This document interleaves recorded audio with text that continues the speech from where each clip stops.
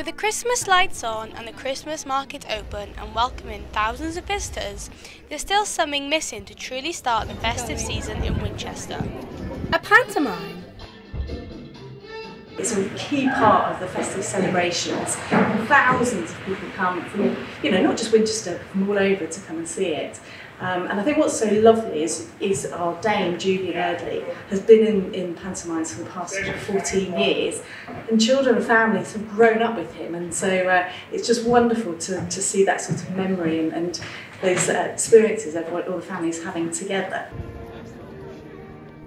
The Wizard of Oz is written and directed by James Barry, who has directed 13 shows at the Theatre Royal, with music by Simon Slater, who worked with James last year on their production of Cinderella. The duo are met by a whole load of talent from this year's cast, including recent theatre graduate Abigail Coy and returning pantomime dame Julian Erdley.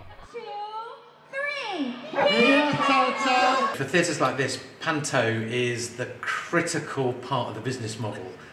Financially, it's so important that everybody comes to Panto and supports theatres. Our vision as a charity is to delight and unite our communities, and Panto does that brilliantly. The Theatre Royal are making sure that everyone can enjoy the magic of Panto, with relaxed performances, BSL interpreted performances, and a touch tour and audio described performance. There will also be 2 live streams for those who want to enjoy the magic of Panto from their own home. Sinead Cochran, Winchester News Online.